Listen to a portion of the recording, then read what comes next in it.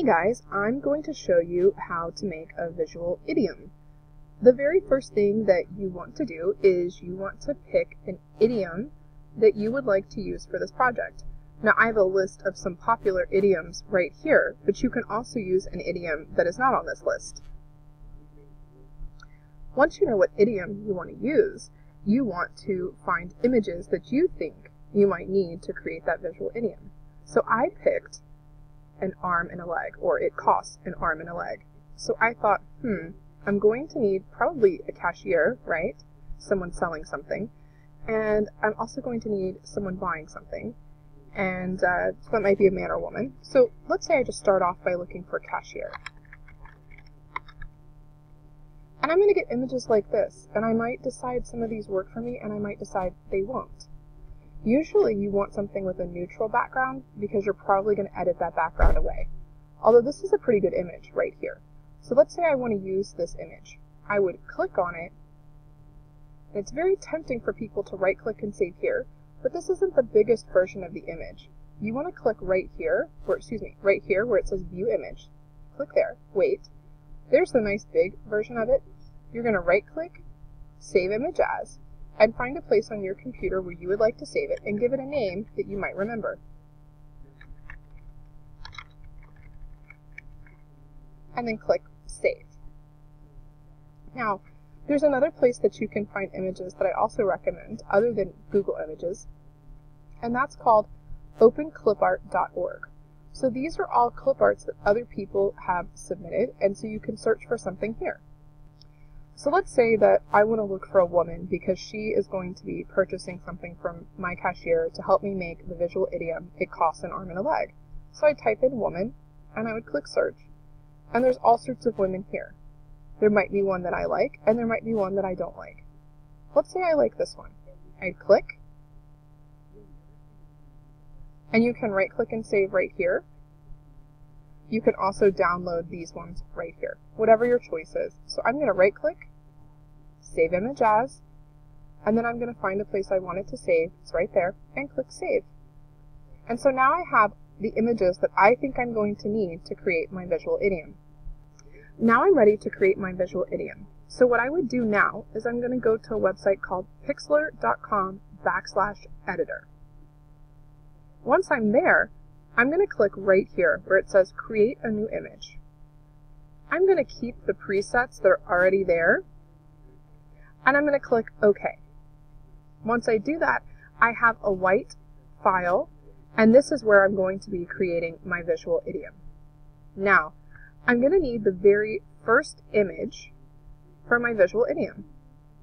So it's very tempting to people to go File Open, but we're not opening up a new file. We want to keep creating on the file we have open. And the way we do that is we go to Layer, and we choose Open Image as Layer. And then you have to go find where you have saved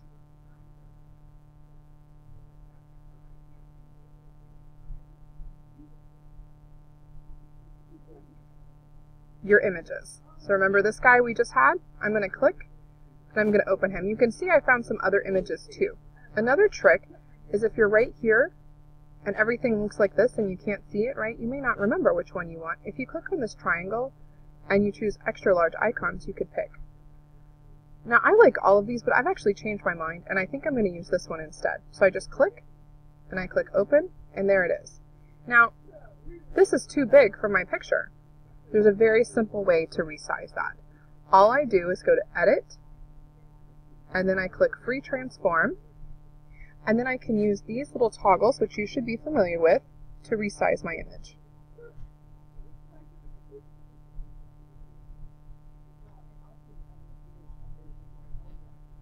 And if your image is more square, like mine is, don't worry about that. We can fix that part later.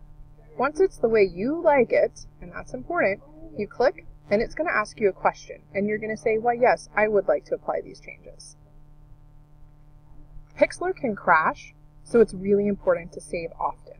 So I'm going to go to File, Save, might take a second, and I'm going to give this a title.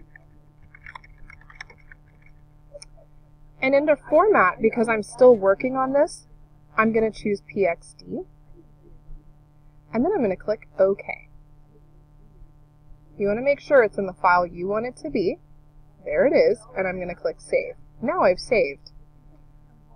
Now I'm ready to add my next image that I might want. I want you to notice though, do you see that I have layers here?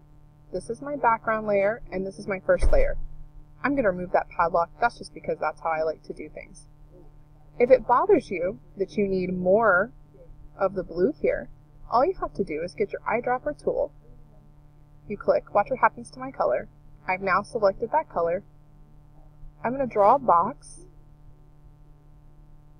There's my box, that's my square marquee tool. Click on my paintbrush, and I can change the size of my paintbrush to be quite big. And look, it'll only paint inside the box I've made. Pretty cool, right? And then I'm going to go to Edit, Deselect All to get rid of the marking ants. Now I might be ready to add a new image. So I'm going to go to Layer, Open Image as Layer, and I'm going to find my next image. I decided to be kind of funny and find a zombie. So here's my zombie, and I'm going to click Open. And again, he's too big, so I go to Edit, Free Transform. And you're going to have to decide what you think is the best size. I think that's probably a pretty good size. And I'm going to click and say, do I want to play the changes? Yes. And then I'm going to save. After I do any kind of major step, I'm still working on it, so it's a PXD, I like to save. Okay. Now, this kind of dark blue color is bothering me, and I want to get rid of it. So I'm going to click on my magic wand tool, and I'm going to click on what I want to get rid of. Do you see how it only highlighted that color? How cool is that? And then I go Edit, Cut, and it's gone. If I want to move my zombie around, I can move him around just like this. Now, I want to create some space right here to put an arm and a leg, right? Because that's what I'm paying with. So I want to get rid of this. So I need to make sure I'm on the layer with my cashier. And the way I can do that is, oh, that's the layer with my zombie. This is the layer with my cashier. So there I am on it. I'm going to get my square marquee tool, and I'm going to draw a square around what I don't want. And I can even go over on my zombie. This is pretty cool. Watch this. And then I'm going to go to Edit, Cut, and it's gone, right? But I can see, and I don't want that either. Edit, Cut. And so let's say maybe, I might want this to be that blue color. So I just select my blue color again. I can get my paint bucket, and it fills it in for me. There it is, blue. Now I might not like that this little piece is there, so if I don't like that, I just go and draw it back, and then I'm going to get my eyedropper tool, select, and I can change the color right back. And now I've actually edited that image to look the way I want it to look. So I'm going to keep playing with it and take off the zombie legs and put them up here, do some more cool tips and tricks that I can help you with in person or your teacher can help you with in person. And then I'm going to show you my finished product.